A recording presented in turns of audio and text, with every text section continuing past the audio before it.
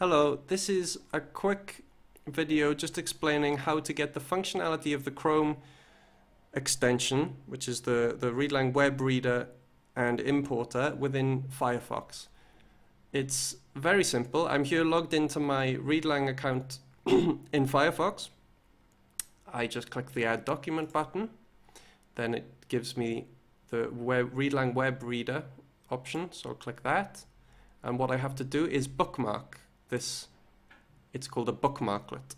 It's a link which provides functionality to any other web page. To store the bookmarklet, I will show the bookmarks bar within Firefox. There we go. And all I have to do is drag this button, or this bookmarklet, into the bookmarks bar. Now, if I open up another web page, let's go to, say, Le Monde, which is a French newspaper. Pick the top story and get rid of the yikes.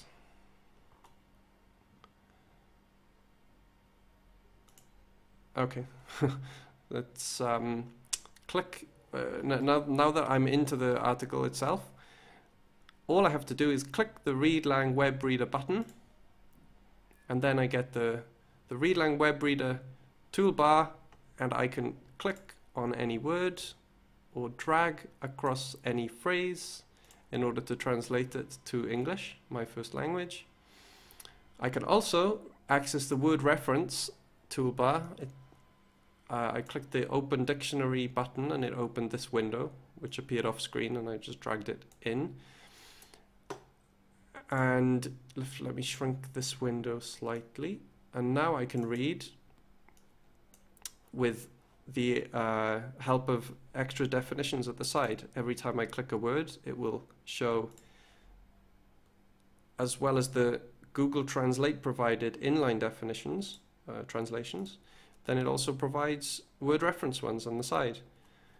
Every word or phrase that I click within this article is saved to your Readlang account for you to learn later.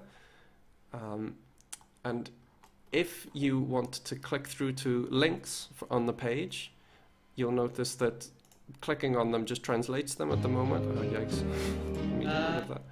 Clicking on them translates them.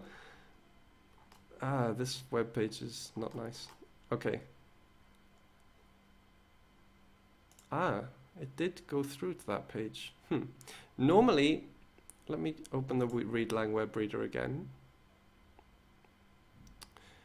Normally, when you click on a link item, it'll just translate it to your first language. If you want to get the functionality of the website back and be able to click on links, you can just disable the Readlang Web Reader, and now I can click on these links and it'll follow through to the normal behavior and show the page. Another thing you can do is, let's open the web reader again on this page, is import this article in a plain text format into Readlang by clicking the import button. I can open it in Readlang, and now this is available to me to read in the usual Readlang environment on this computer or on any of your other devices. Okay, that's the end of the video. I hope you enjoy using it, and see you later. Bye.